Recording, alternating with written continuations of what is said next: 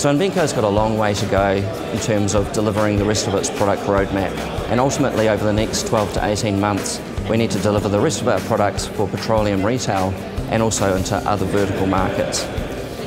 One of our biggest challenges is recruiting enough resource in the New Zealand market and onboarding those and really having a stimulated, challenged and engaged workforce.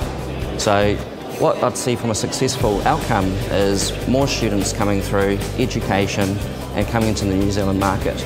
Ultimately it's a thriving technology sector which will make New Zealand successful.